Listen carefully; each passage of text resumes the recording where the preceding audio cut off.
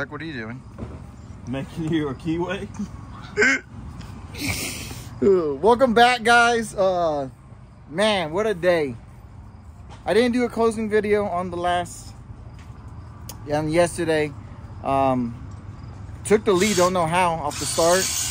Just didn't have the pace to stay out in front. They've been trying to rough me up pretty good out here, so I don't know. I don't want the old Jorge to come back out, so I'm trying to keep it cool. Kelvin was stupid fast, like gone, and then Mikey and Bryce just drove through the field. So the speed's there for the guys. I'm doing a couple of changes here. I'm gonna run it a little bit differently than I usually do. I'm gonna widen the crap out of the cart. That's what I'm gonna do. And then hopefully that would stop my issue, which I think I'm just over hiking it, but I don't know if it's gonna work or not, man. I don't know. I'm trying things right now. Thanks, Mick, for all the help and advice. It's just we're bogging out at one or two corners, and then I'm doing a clutch setup. Thanks, Joe, for the information. So hopefully it comes through. Top 5 is doable. Top 3 is a big order. Winning is,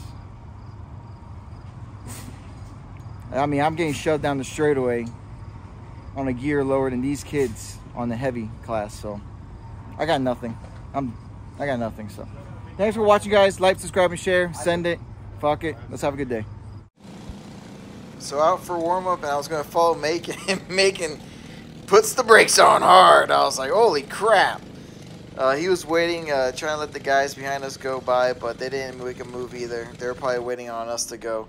I just wanted to go behind him, but then when we took off, he took off so fast. I was like, crap, I'm not going to be able to catch him, so I had to make moves and just go forward. The changes I did made the cart feel better. It stopped it from losing the rear so much. This track really didn't lay rubber down the way that I expected it. I thought it was going to rubber up a lot more, but really there wasn't a lot of grip out there.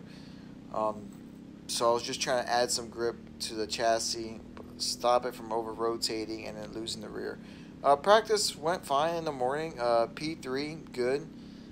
Didn't expect too much more of that, to be honest. I expected somewhere in the top 5, but P3 happy. On to Heat 3 and see what we can do. All right, guys, warm up in the books. P3, Kelvin P1, Bryce I think P3, and then Mikey P5. Mikey's bumper's dragging, so we're trying to fix that. I'm about to go on grid. I'm running late like always, and then my cart just fell off the freaking cart stand. Okay, don't ever let Kelvin and Bryce push your cart. If the helmet would have hit the ground, they would not finish the race. I know that much. That's for sure, because they wouldn't make it to the grid. So for Heat 3, Kyle did not want to run the heat. He was already good with the starting position he had. He probably was going to start P5 anyway in the top 5. He was focusing, I think, on K100 Masters. So we had a good start, gave them plenty of space because I knew he was going to, you know, go for it and definitely not give me any space. So it was smart of me to, you know, let him go, get behind him, and then try to make a move. The cart was doing pretty well, just losing the front end a little bit and then get the tire going. And then I was just going to try to stay behind him as long as I could before he would just walk away from me. The whole goal here was hopefully making catch up, and then from there on out he would be able to, once I saw his nose, let him by, give him the position, because I need him to have a really good starting position, because that's the only way I was going to be able to keep up. Here I make a huge mistake, and that's all it took. Going to that corner, turned in, cart just did not want to turn, and then just acted really weird. And after that, there was no running him down at all. So basically just rode around. I saw that there was a pretty big accident behind me. I had a massive gap. And then from there on out, just when I saw Macon's bumper, I pulled off to the side, let him through, and then just coasted behind him for the final of the race. Really not saving tires, because this track was very kind to tires as well. Just hitting my marks and seeing what I could do differently for the finals of just how the cart was acting. I didn't have a lot of grip still, but it's weird, the cart felt better. the grip situation was not very high, so the cart was sliding around a lot, and I was losing the front end a lot. So it just acted a little weird. Also, the scales weren't working. They were 18 pounds off. They weren't going to recalibrate the scales anymore. So the people that could drop the weight in heavy did. And then the rest of us that had all the weight, we couldn't drop it. So basically that was going to be the gist of it. We were going to run, some of us were going to have to run a little heavy. I think Macon was coming across the scale now like at 405, 408, somewhere around there. I was crossing around 412. And all day yesterday I was at 392 on the dot with no weight. So yeah, kind of rough because you know, 18 to 20 pounds is a lot in our class. So it was already hard enough to try to run up front against some of these guys. Doing that weight penalty, it basically solidified that there is no way on earth any of us were going to end up winning it. There's really not many of us in class that can drop the weight either, so there might be 3 people that could drop the weight, and definitely they were going to end up doing it. So for sure, yeah, they use it to their advantage. I mean, I used it on Kelvin's advantage. Kelvin doesn't win anything to begin with. He weighs like 125 pounds, soaking wet, so I dropped the weight on him. Dropped all the way I could on Mikey and Bryce as well. Bryce was still a little heavy, but in the end, P3 for this heat. Really happy with the results, and then on to the finals, hoping for a top 3 as well. Hey, heat 3 in the books, guys. It went pretty well. Car's just too free in the rear. It stopped over rotating, but now it just brakes loose in the rear. So I'm just gonna bring in the rear a little bit. I went too wide and I put a longer axle in it. It stopped over rotating. Kid's about to go out.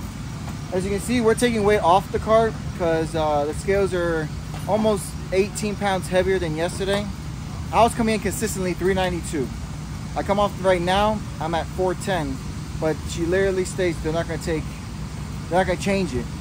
So if I was running the series, I would just put every class 15 pounds heavier. And for tech, everybody's been asking. I wasn't gonna say anything, but all they checked is fuel, spark plug, and they try to check minimum track width, but I think they forgot that we run 206. So it's all right. Things are going good. Finals coming up. Top 5's the goal.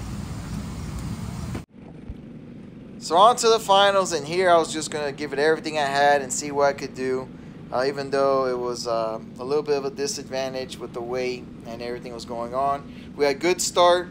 We went side by side. I thought he was going to give me room on the outside. I should have known he was not. I could not bail out. I asked Macon, what was was it my fault for the hand gesture? And he said no, he's couldn't believe. He couldn't believe that Ross would just blatantly drive me off track. So yeah, that was pretty crappy. And from that point on, I felt something was wrong with the cart. I ended up snapping the seat, so I had the seat post in my side the whole time, and I was just flopping around. And then this race was a really long race. It was 18 minutes in the cart, and I don't wear rib protectors, so that right bar seat and all these damn turns are left-handers were digging into my side. It's okay, I have a little bit extra flesh. Got a really good run on the 527. He was quick in the finals. He woke up. Wanted to get like in front of him. He had a little bit more top end, so definitely it was. I wanted to get in front of him, so you know my cart wasn't handling that well, and then I could tow him around on the slow section, and he can push me on the top end. That was the whole goal. So I saw the 527 and Noah behind, so I would drag brake down the straightaway because I grabbed the small gap, and I was letting them grab my toe. But then I noticed Noah makes a crazy move here on the inside, so after I saw that move happen, I'm like, well, forget this. And then I saw Macon and the leader get into it, and I'm like, holy crap, I have a chance. even with the bumper caught in Ross's back tire and it was smoking, it didn't slow him down at all. It's like dragging brakes. It did not matter to him at all. So that's how it went. And then after that, I did not want to let Noah or Martine's near me at all, because I knew they weren't going to work with me. So after that, it was just trying to drive away, hammer down.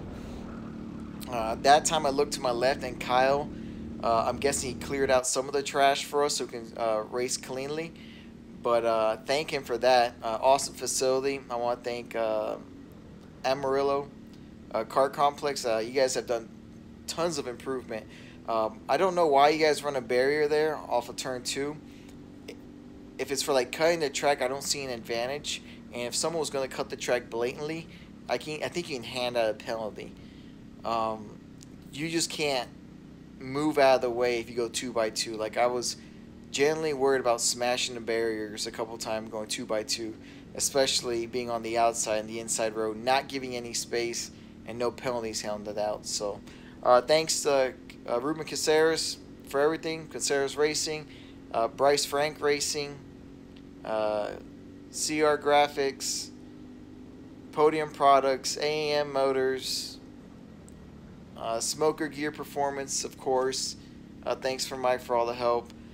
Thanks for Mikey, Brian, Kelvin. Thanks to everybody. Congratulations to Kelvin on his win. He kicked ass all weekend.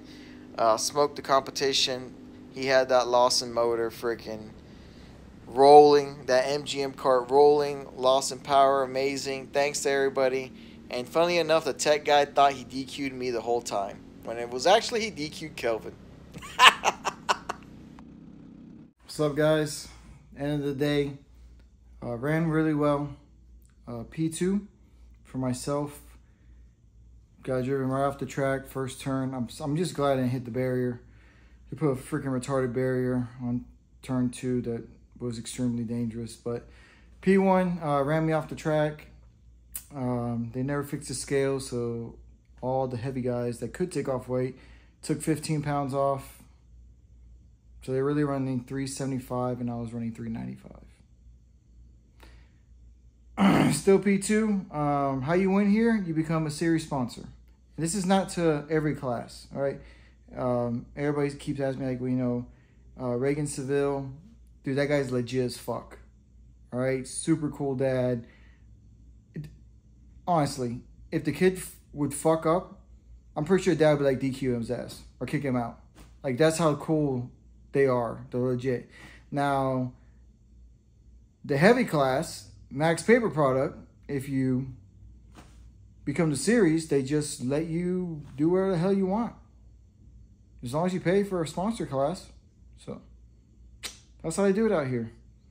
And apparently this is not a tech item. This is a tech tool right here.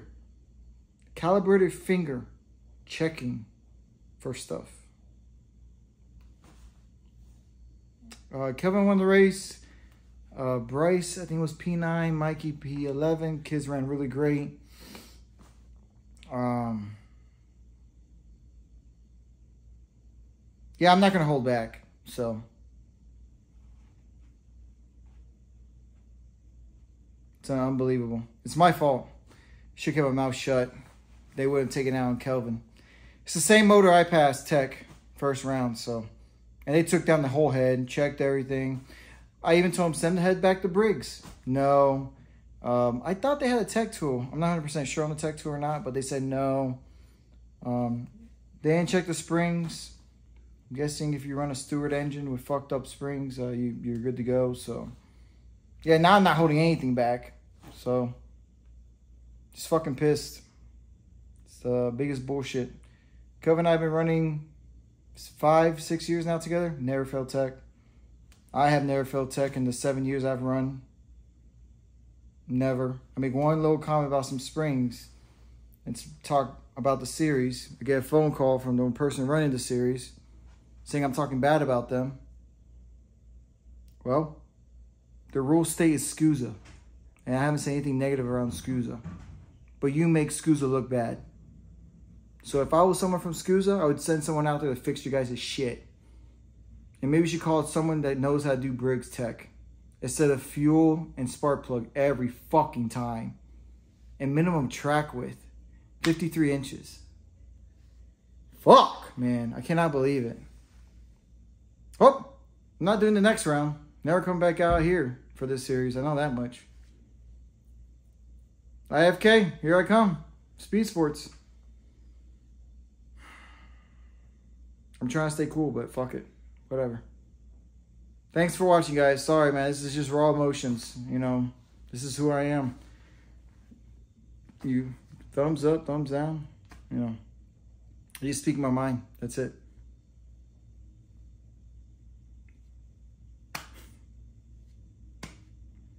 Just mad.